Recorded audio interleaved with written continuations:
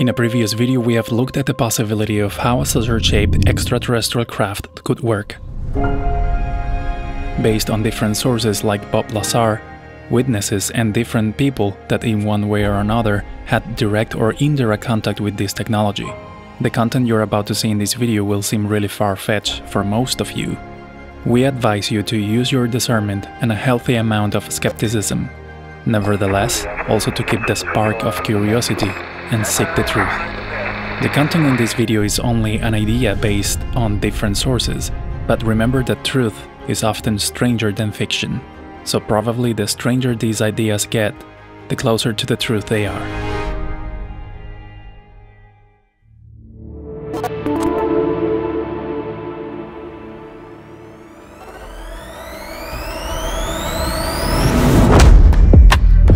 I've been always obsessed with flying machines. That's why I created this channel in the first place, to share my passion with the community about airplanes, drones, their history, and to show how they work.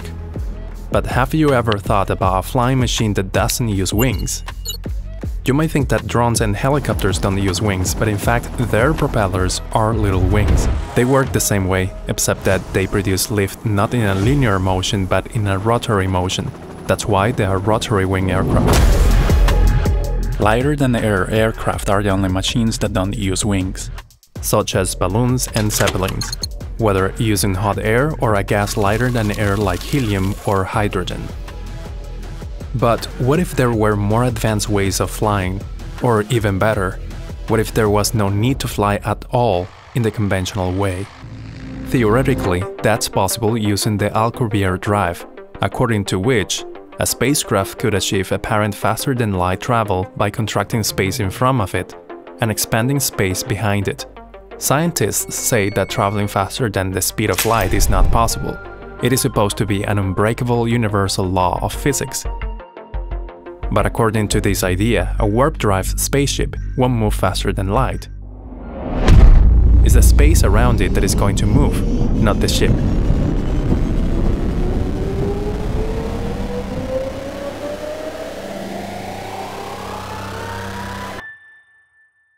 It is possible that if these kind of spaceships can do that in outer space, they can also do that on Earth's atmosphere, achieving the illusion of flying. To the eyes of the public, if we manage to build this, it will be the first ship in our planet to be able to fly using some sort of electrogravitic technology for propulsion. I repeat, to the eyes of the public. Many people from different credible backgrounds said that similar types of machines have been achieved already in our planet and built by humans, most likely a technology that has been brought to us and not discovered by us. And apparently a good number of UFO and UAP sightings are attributed to these man-made crafts, allegedly made by black projects of the US government by reverse engineering of these technologies.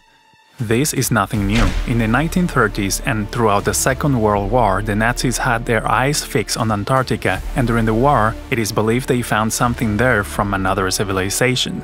Something that helped them develop other technologies that common people of that time couldn't even imagine. They even built underground bases in Antarctica and managed to build some type of bell-shaped craft that could levitate. If all this is true, even just parts of it, that would mean that making a machine like this one wouldn't be the first of its kind made by humans in our planet, meaning that superior technologies have been around for a long time now. But why are these technologies being hidden to us? We actually mastered gravity control in October 1954. One of the members of my team for many years was in the vault. He was the top scientist at the Naval Research Labs, the very large Department of Defense lab. What the public, and this is true of the senators and the congressmen and the White House, they are not read in to these other projects. They simply aren't. About a year and a half ago, we were providing enough information that they now realize that this is real, that the UAPs, UFOs are real, and they're beginning to realize that a bunch of them are ours.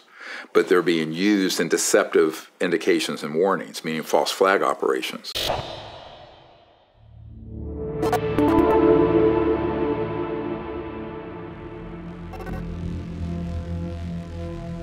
Now imagine for a second a civilization many thousands of years more advanced than us. They have mastered the science of gravity and how to manipulate it, or how to be able to travel far distances in a blink of an eye. Now imagine a civilization even more advanced, one that doesn't even need physical bodies as we know them, but something more energetic, a type of being that can manifest things with their mind. Traveling from one place to another can be done by only thinking it. Okay, that last one seems a little bit far-fetched, but let's start with something more realistic to the human mind. A machine that is capable of producing a wormhole, or that is able to bend time and space to take shortcuts in the universe. Or a machine that can navigate the naturally occurring rivers of cosmic energy and gravity of our universe, using black holes and other anomalies for free propulsion, but still having control of their destination. I believe in the existence of infinite possibilities, of the everything. That means that whatever you can imagine is possible. Maybe not in this universe, but in a parallel one. If you resonate with these concepts, visit my YouTube channel called Beyond Possibilities, link in the description below, where I explain more of these ideas. But for now, let's explore the concept that since everything is possible, the existence of a machine that can do those things is completely possible. Say it in another way, it is 100% possible. Many people will say that what I'm saying is completely nonsense. But if you think about it, a bit more than 100 years ago, many things were considered impossible, including the idea of heavier-than-air flying machines that could carry a man on board. Sir William Thomson, also known as Lord Kelvin, a British mathematician, mathematical physicist, and engineer born in Belfast, who even was the president of the Royal Society at some point, said the following in 1895, quote, "I can state flatly that heavier-than-air flying machines are impossible," unquote. In 1902, just a year before the first aeroplane was flown by the Wright brothers, Simon Newcomb, an astronomer, applied mathematician, and autodidactic polymath, also said the following, quote, "Flight by machines heavier than air is impractical and insignificant, if not utterly impossible," unquote. Yeah, that's what they said. And even years after the aeroplane was demonstrated to the public to be a real functional machine, some famous people continued to say that it was impossible, ignoring that it was already a fact. This is shocking, but that's how history is, and it is full of these kind of occurrences even to this day. That's why I truly agree with Socrates when he said, "The only true wisdom is in knowing you know nothing." Because the more you learn about something, the more you realize that there is much more to learn. But there is people who like to create little bubbles around them, believing that they have achieved all there is to achieve. But the path of learning is infinite. Literally.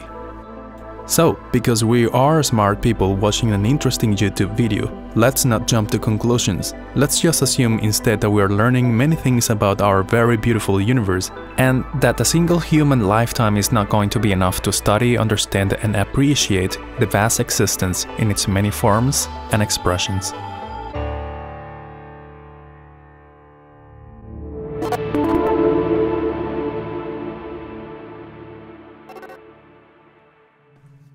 Let's begin with the idea of the speed of light, and let's see how slow light actually is. Compared with teleportation, for example, if we plan to travel to other planets even within our own galaxy. The speed of light is roughly 300,000 kilometers per second, 186,000 miles per second. That's as fast as going around the Earth 7.5 times in 1 second. Or reaching the moon in 1.3 seconds, because this is the actual distance between the Earth and the moon in scale. Not if you have seen it in some images on the internet or textbooks, where the scale is not represented correctly. Compared to an aeroplane, that's extremely fast, but for interstellar travel, that's ridiculously slow. In this graphic, I'll show you the actual distance at the correct scale between the Earth and Mars. It is a difficult task considering that the average distance between Earth and Mars is 225 million kilometers. This distance varies according to each planet's position in its orbit, and this is how fast the light travels in between this distance.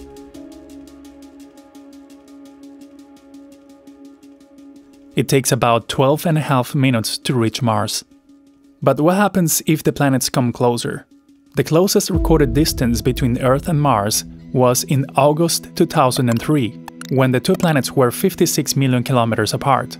According to NASA, the two will not be that close again until the year 2237. By then, hopefully we won't care about how far planets are because we'll probably have the technology to reach them in a matter of minutes. If we want to travel to Alpha Centauri, which is the closest star to Earth apart from our own Sun, at the speed of light, it will take 4.3 years. And to the closest neighbor galaxy, the Andromeda Galaxy, it takes 2.5 million years. Basically, if we plan to go there, it'll take us longer than what the modern human civilization have been on Earth. Surely there must be a way or several ways to cover that distance, not traveling in a linear regular fashion but manipulating the fabric of time and space. Whether we use an Alcubierre drive machine, a reverse-engineer alien spaceship or anything else, we definitely won't travel faster than light. We'll just take a shortcut, making it look like we have traveled at an impossible speed.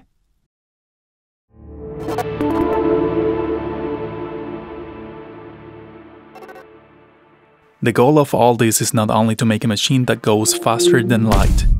The real goal is to use technologies to really improve our way of life in a global scale. These technologies are just tools that would allow us to lead our evolution on a positive trajectory, where suffering for basic needs is not part of the picture. Footage that the Pentagon said this is a real 3D object, infrared sensors, no heat, no jets, no rockets. I said, how is that moving at those speeds and then straight up against gravity? This is the alternative energy and propulsion systems. The things that would sit at your house, like your heat pump, all right, or in the hood of your car, that would run your car or your factory or your business or your home. Those devices that are not things that fly, those are just pulling energy from the fabric of space-time around it. Once they realized how this works, they realized, the big industrialists and financial and global moneyed people, banking, this would be the end of that entire sector of the macroeconomic system. According to whistleblowers that started to go public plus other former officials that have been talking about this issue for many decades, these technologies we're talking about in this video are already here. In fact, they've been in use by secret projects for many years now, all funded with taxpayer money and probably money from other type of really nasty and unbelievable trade involving human trafficking for reasons that some of you wouldn't even believe. Disclosure appears to be very close nowadays, and many people still don't know how big this is. The vast majority of people have different opinions because the truth is that the average human don't have enough reliable information of what is going on, and this has been like this on purpose. Hopefully, humanity will look back at this era and remember how greed for power and money almost destroyed our civilization and the planet. And all the information will be in our history books open to everyone to study. We'll remember how technologies that could change the life of an entire planet for the better were suppressed to preserve a slavery economic system, so that the elite could keep the power. This video is dedicated to humanity.